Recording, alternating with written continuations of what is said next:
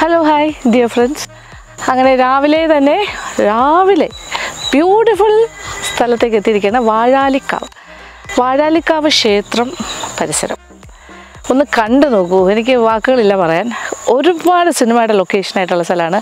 പിന്നെ സോഷ്യൽ മീഡിയയിലൊക്കെ ഒത്തിരി വൈറലായ ഫോട്ടോഗ്രാഫ്സ്, റീൽസ് എല്ലാം എടുക്കുന്ന ഒരു സ്ഥലവും കൂടിയാണ്. വാക്കുകൾ കൊണ്ട് പറഞ്ഞാൽ മതിയാവില്ല. കണ്ടു നോക്കിക്കോളൂ.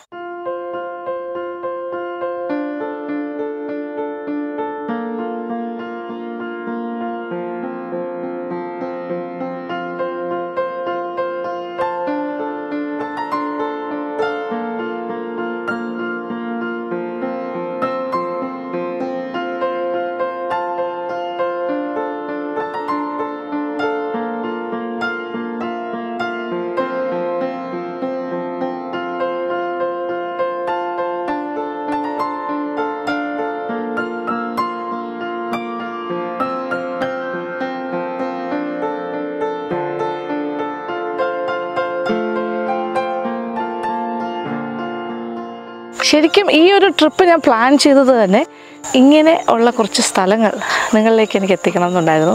എനിക്ക് പോകണം എന്ന് ഭയങ്കര ആഗ്രഹമായിരുന്നു. അപ്പോൾ ഞാൻ എന്ത് കാര്യം ചെയ്യുമ്പോഴും നിങ്ങളുമായിട്ട് ഷെയർ ചെയ്യുന്നുണ്ടല്ലോ. അപ്പോൾ ഇതെൻ്റെ ഒരു ഭയങ്കരമായ സന്തോഷമാണ്. ഹാപ്പിനെസ് എന്ന് പറഞ്ഞാൽ ഇതാണ്. അപ്പോൾ ഇതൊരു രാവിലത്തെ മോർണിംഗ് വൈബ്സ് ബ്യൂട്ടിഫുൾ. ഇതുകൊണ്ടൊന്നും തീരുന്നില്ല കേട്ടോ. ഇവിടെ ഒരു ഒറ്റയ്ക്കൊരു ആൽമരമുണ്ട്.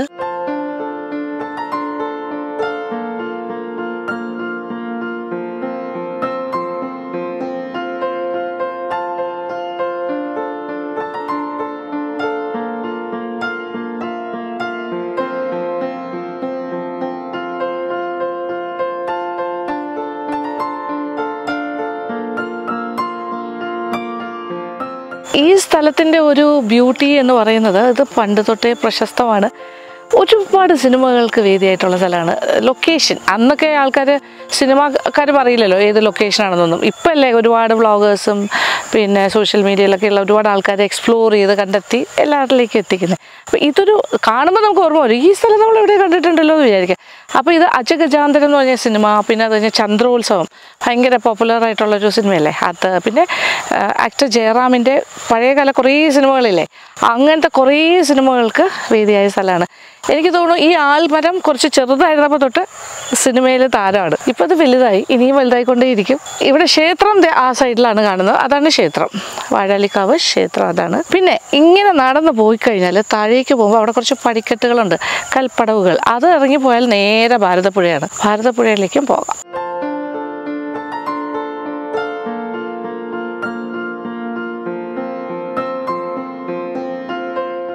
ഇവിടുത്തെ ബ്യൂട്ടിഫുൾ വൈബ്സ് എന്ന് പറഞ്ഞാൽ രാവിലെ വരുമ്പോൾ ഡ്യൂ ഡ്രോപ്സ് ഒക്കെ ഇങ്ങനെ ഈ എന്താ പറയുക, ഈ ചെടികളിലൊക്കെ ഇങ്ങനെ ഓരോ ഇലയിലും അതെല്ലാം നമുക്കിങ്ങനെ കാണാൻ പറ്റും. കുറേ ബട്ടർഫ്ലൈസ്, പിന്നെ കിളികളുടെ ശബ്ദം. ഒരു രക്ഷയില്ല കേട്ടോ.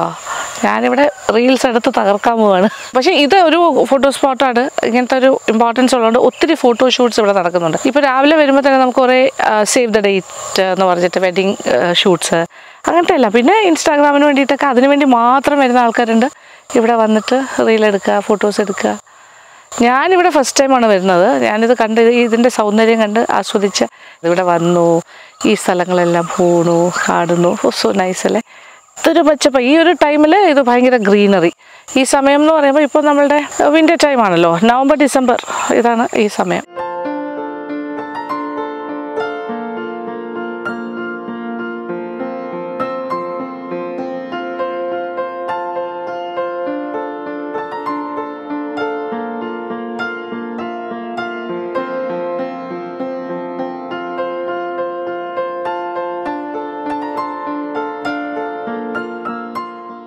ഒരു രക്ഷയില്ല കേട്ടോ. ഗ്രീൻ കാർപ്പറ്റ് ഇങ്ങനെ കിടക്കുക.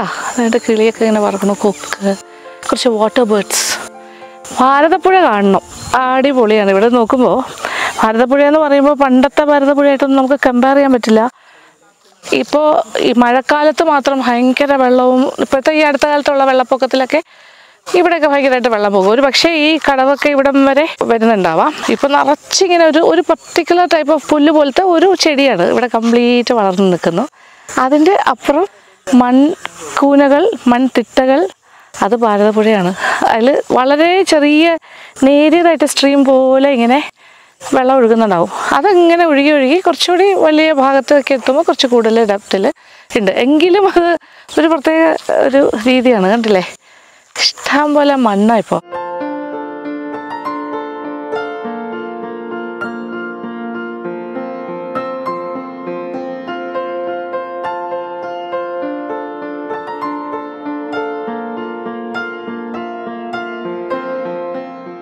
പടിക്കെട്ടുകൾ ഇറങ്ങിയതേ ഈ ഭാഗത്തെത്തി. എന്ത് നോക്കിയിരിക്കണല്ലേ, ഇത് വെള്ളമില്ലാത്ത ഭാഗത്ത് വളർന്നു നടക്കുന്ന പുല്ലാണ്. ഒരു പർട്ടിക്കുലർ ടൈപ്പ്, അതിൻ്റെ പേര് സത്യം പറഞ്ഞാൽ എനിക്കറിയില്ല. നിങ്ങൾക്ക് ആർക്കെങ്കിലും അറിയെങ്കിൽ പറയൂ കേട്ടോ. എന്നിട്ട് ഇതാണ് ഭാരതപ്പുഴയുടെ ഭാഗത്ത് വന്നാൽ ഇപ്പോൾ കാണാൻ പറ്റുന്ന കാഴ്ച.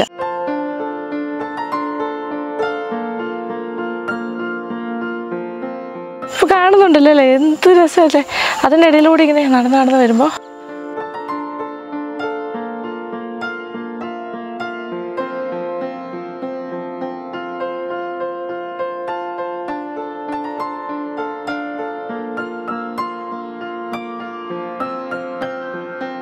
നേരെ ഭാരതപ്പുഴ ഇപ്പോൾ നോക്കൂ, ഈ ഭാഗത്തൊക്കെ ഒരു സ്ട്രീം പോലെയുള്ളൂ.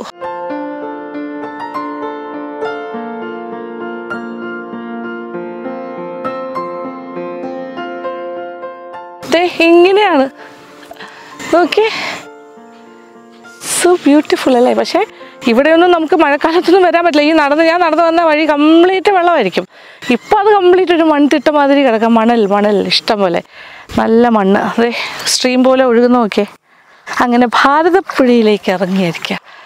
എന്ത് ക്ലിയറാണെന്നറിയോ വെള്ളം, പ്യുവർ വാട്ടർ. അതിങ്ങനെ കുറേ കുഞ്ഞു സ്ട്രീം പോലെ ഇങ്ങനെ മണ്ണ് വെട്ടി ഇങ്ങനെ പോയിട്ട് നേരെ കുറച്ചുകൂടെ വീതിയിൽ പോണ ഭാഗത്തേക്ക് പോകുന്നു വാട്ടർ. ഇനി സമ്മർ ആയി കഴിഞ്ഞാൽ ഇത്രയും പോലും ഉണ്ടാവില്ല വെള്ളം. ഇതിപ്പോൾ നവംബർ ഡിസംബർ പീരിയഡ്. ഫെബ്രുവരി മാർച്ചിലൊക്കെ ഈ വെള്ളം പോലും കാണാൻ പറ്റില്ല. എന്തായാലും ഇത്രയും കാണാൻ സാധിച്ചതന്നെ വലിയ ഭാഗ്യമായി.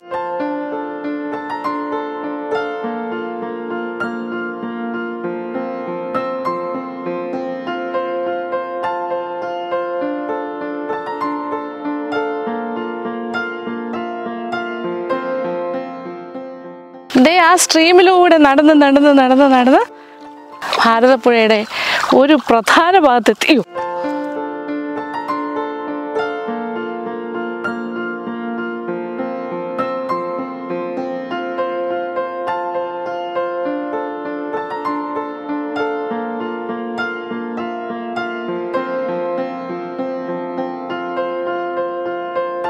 ഇവിടെ കുറച്ച് ഡീപ്പാണ്. നമ്മളിപ്പോൾ നിൽക്കുകയാണെങ്കിൽ അതെ നോക്കിയേ, മണ്ണിങ്ങനെ താഴ്ന്നു പോകും.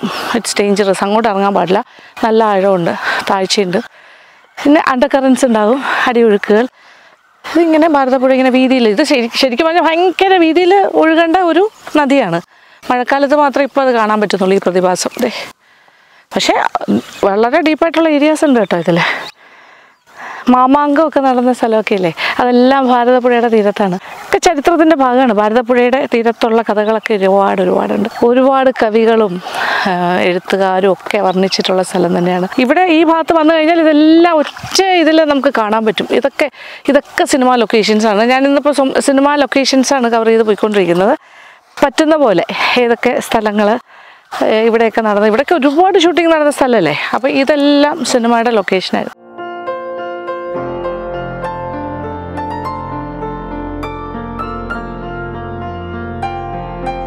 ഈ വയലിൻ്റെ നടുക്ക് കാണുന്ന ഇതാണ് കൂത്തുമാടം എന്ന് പറയുന്നത്. കൂത്തുമാടം ക്ഷേത്രവുമായി ബന്ധപ്പെട്ടതാണ്. ഇവിടെ പാവക്കൂത്തൊക്കെ നടക്കുന്ന ഒരു സ്ഥലം. ഇങ്ങനെയൊക്കെ ഉണ്ട് ഇവിടുത്തെ ക്ഷേത്രങ്ങളിലൊക്കെ. കൂത്തുമാടം, അതെന്ത് സീനിക്കായിരിക്കണോ ആ വയലിൻ്റെ നടുക്ക്.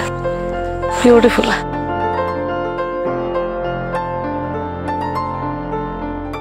ഞാൻ പറഞ്ഞില്ലേ, ചന്ദ്രോത്സവം എന്ന് പറഞ്ഞ മൂവി, അത് കണ്ടിട്ടുള്ളവർക്ക് അറിയാം. അതിലൊരു പ്രധാന സീൻ എടുത്ത കല്ലാണിത്. ഇതിൻ്റെ മുകളിൽ ഇരുന്നിട്ടാണ് ലാലേട്ടനും ഫ്രണ്ട്സും എല്ലാം കൂടി ഇങ്ങനെ വെള്ളം അടിക്കുന്ന സീന്. അത് കഴിഞ്ഞിട്ട് മീനയുടെ കല്യാണം ഇവിടെ ഇരുന്നു കൊണ്ടാണ് അവർ നോക്കുന്നത്. അങ്ങനെ ഈ കല്ലിന് അങ്ങനെ ഒരു പ്രാധാന്യമുണ്ട്. അപ്പോൾ ഒരു ലൊക്കേഷൻ സ്റ്റഡി എന്നുള്ള നിലയ്ക്ക് ഇതും ഒരു പ്രധാനപ്പെട്ട ലൊക്കേഷൻ തന്നെയായിരുന്നു. ഇത് ഭംഗിയുള്ള സ്ഥലം, പക്ഷേ ഇത് രക്ഷയില്ല കേട്ടോ. ഒരു വലിയ ആൽ ചോട്ടിലിരിക്കാം. ഇവിടെ ചുമട് താങ്ങിയാണ്, ഇത് ശരിക്കും പറഞ്ഞാൽ ചുമട് താങ്ങിയാണ്. അതിൻ്റെ മുകളിലാണ് അവർ ഇരുന്നത്. അതൊക്കെ ഭയങ്കര സൂപ്പർ ഹിറ്റായിട്ട് ഓടിയ സിനിമകളല്ലേ. അപ്പോൾ ഇതൊരു ഭാഗ്യമുള്ള ലൊക്കേഷനായിട്ടാണെന്ന് തോന്നുന്നു സിനിമാക്കാർ കാണുന്നത് ഈ സ്ഥലമൊക്കെ. അപ്പോൾ ഇനി അടുത്ത ലൊക്കേഷനിലേക്ക് പോകാം. Next place.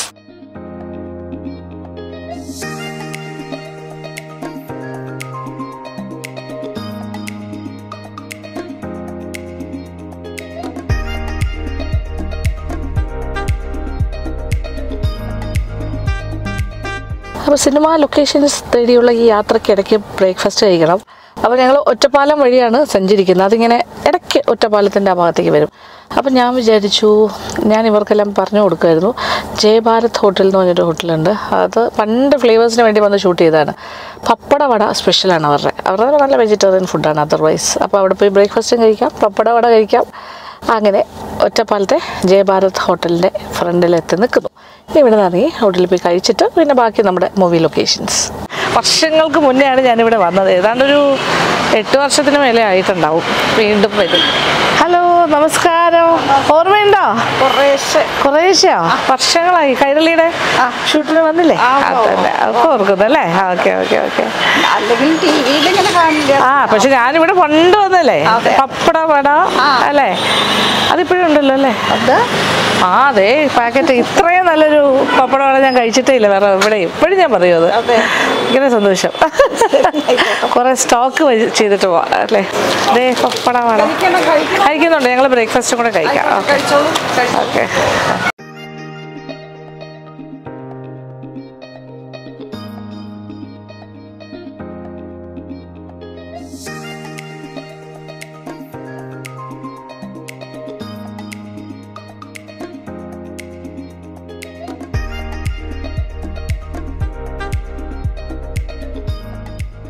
പപ്പട വടയുടെ highlight ghee roast ചമ്മന്തി.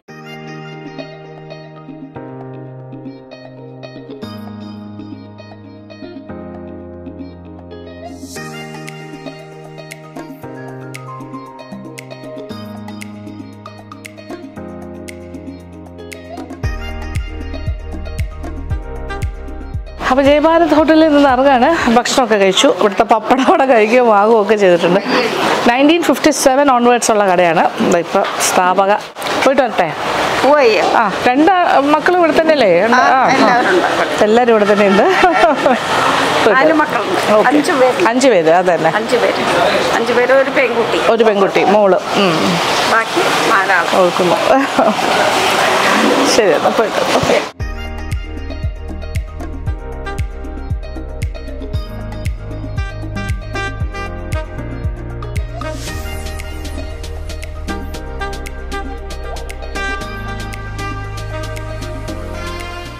ഇപ്പോൾ ഞാൻ നിൽക്കുന്നത് മറ്റൊരു ലൊക്കേഷൻ. ഓക്കെ, സിനിമ ലൊക്കേഷൻസ് തേടി നടക്കുകയാണല്ലോ. ഇത് കീഴൂർ എന്ന് പറഞ്ഞ സ്ഥലമാണ്. ഇത് പാലക്കാട് തന്നെയാണ്.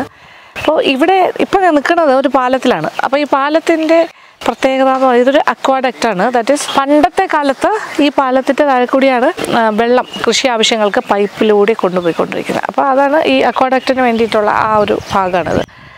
ഈ പാലം ഇപ്പോൾ പെയിൻ്റൊക്കെ അടിച്ചിട്ട് കുറച്ച് മാറ്റം വന്നിട്ടുണ്ട്. നേരത്തെ ഇത് പെയിൻ്റൊന്നും അടിച്ചിട്ടില്ലായിരുന്നു എന്ന് പറഞ്ഞു. നമ്മൾ സിനിമയിൽ കാണുമ്പോൾ പെയിൻ്റ് അടിക്കാത്ത പാലമാണ് കണ്ടിരുന്നത്. 6-ാം തമ്പുരാനിൽ ശരിക്കും ലാലേട്ടൻ നന്ദൻ്റെ ഫ്രണ്ട്സിനെ എല്ലാം ഓടിച്ചു വിടുന്ന ആ രംഗത്ത് വരുന്ന ബ്രിഡ്ജാണിത്. പക്ഷേ അന്ന് ഈ പെയിൻ്റൊന്നും അടിച്ചിട്ടില്ല കേട്ടോ. അപ്പോൾ ആ ഒരു മാറ്റം വന്നിട്ടുണ്ട്. അപ്പോൾ ഇത് അക്വാഡക്റ്റാണ്. കീഴൂറാണ് സ്ഥലം, പാലക്കാട്. സ്ഥലം കൂടി ഞാൻ പറഞ്ഞു തരണമല്ലോ അല്ലേ? ഇത് അങ്ങോട്ട് അവിടെ വരെ നടക്കാൻ വേണമെങ്കിൽ, പക്ഷേ നല്ല വെയിലായി കഴിഞ്ഞു. രാവിലെ ഇറങ്ങിയതാണ്, പക്ഷേ വെയിൽ പെട്ടെന്ന് ക്യാച്ച് ചെയ്തു.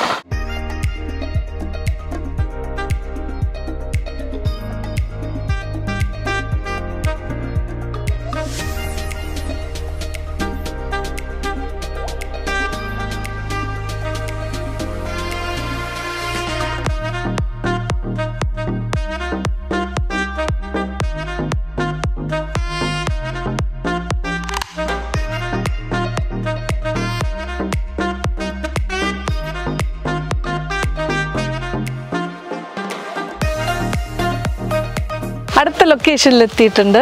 ഇത് അനങ്ങമല എന്ന് പറയും. ഇപ്പോൾ ഇത് എക്കോ ടൂറിസം ഒരു പോയിൻ്റാണ്. ഇന്ന് ഹോളിഡേ, അൺഫോർച്ചുനേറ്റ്ലി. അല്ലായിരുന്നെങ്കിൽ നമുക്ക് ആ പാറയുടെ മേളിലേക്കൊക്കെ കയറാമായിരുന്നു. പക്ഷേ ഇത് ഒരുപാട് സിനിമകളുടെ ലൊക്കേഷനായിരുന്നു ഈ പാറപ്പുറം. എടുത്തു പറയാവുന്ന സിനിമ എന്ന് പറഞ്ഞാൽ ആകാശഗംഗ. അതിലെല്ലാം ഒരു മരം നിന്ന് കത്തുന്ന സീനൊക്കെ ഇല്ല, അതെല്ലാം അതിൻ്റെ മുകളിലായിരുന്നു. മമ്മൂക്ക, പിന്നെ ലാലേട്ടൻ, ഇങ്ങനെയുള്ളവരെല്ലാം ഇവിടെ വന്ന് ഷൂട്ട് ചെയ്യാൻ വന്നിട്ടുണ്ട്. ഒത്തിരി സിനിമകളുടെ. പിന്നെ രജനീകാന്ത്, അദ്ദേഹം ഇവിടെ വന്നിരുന്നു എന്ന് പറഞ്ഞു ഇതൊരു സിനിമയുടെ കാര്യത്തിന്. അപ്പോൾ ഈ വഴികളിലൂടെയൊക്കെ ഇങ്ങനെ നടന്ന് ഒക്കെ ഷൂട്ട് ചെയ്തിട്ടുണ്ട്.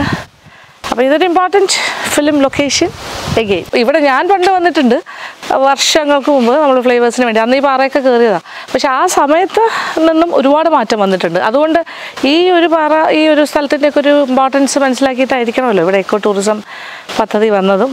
ആൾക്കാർക്ക് പൊതുജനങ്ങൾ ഇഷ്ടം പോലെ വരുന്നു. ഈവനിങ് ടൈമാണ് കൂടുതലും ഈ പാറ കയറിയൊക്കെ എല്ലാവരും. പടിക്കെട്ടൊക്കെ ഉണ്ട് കേട്ടോ, അങ്ങോട്ടും ഇങ്ങോട്ടും ഇപ്പോൾ ഭയങ്കര ബ്യൂട്ടിഫുൾ വ്യൂ ആണ് മേളിൽ. ഇപ്പോൾ പക്ഷേ വെയിൽ സമയമാണ്. അതിൻ്റെ ഓപ്പോസിറ്റ് സൈഡാണെങ്കിൽ നല്ല പാടശേഖരമാണ്, നല്ല ബ്യൂട്ടിഫുൾ അല്ലേ. ഇവിടെ ഗ്രീൻ ഇവിടെ എങ്ങോട്ട് തിരിഞ്ഞാലും ഇങ്ങനെ തന്നെയാണ് ഫീൽഡ്, ഇഷ്ടം പോലെ നെൽപ്പാടങ്ങൾ.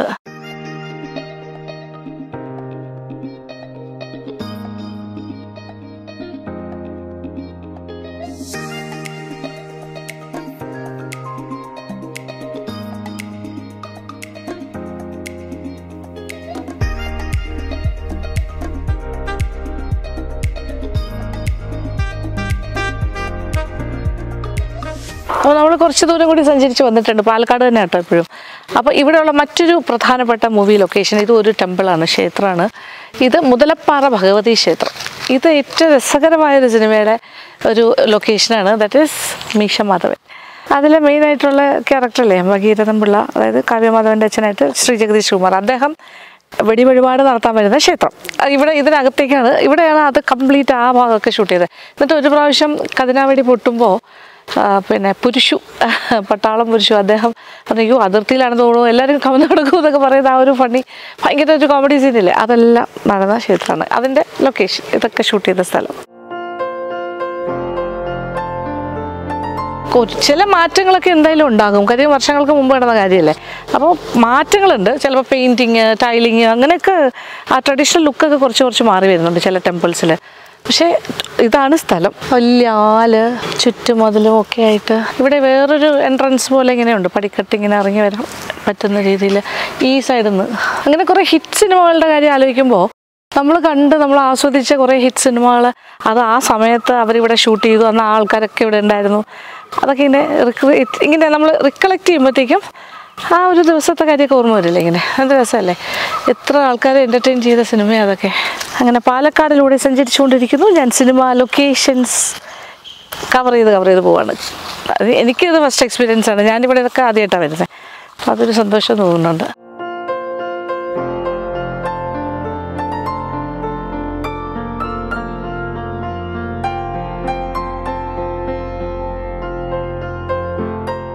അപ്പോൾ ആ വെടിവഴിപാട് നടക്കുന്നത് ആ ശബ്ദം കേട്ടെടുത്ത് ഈ ഭാഗത്താണ് കേട്ടോ എല്ലാവരും കൂടി കമിഴ്ന്ന് പറഞ്ഞിട്ട് എന്താ പറയുക, അയ്യോ ദേ അതിർത്തിയിലാണ് പറഞ്ഞിട്ട് എല്ലാവരും കമിഴ്ന്ന് വീഴുന്നത്.